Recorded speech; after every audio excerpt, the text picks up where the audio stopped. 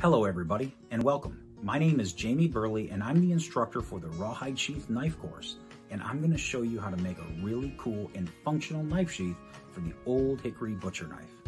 Within the course, we're going to have material lists, PDF downloadable templates, tips and tricks, and just about everything you need so that you can make a really awesome knife sheath. All right? It takes about 2 hours of your time and about 24 hours to dry, and that's it.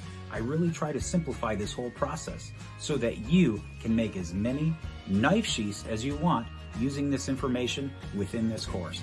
Take it, run with it, and make some really cool stuff. All right, let's get to the course.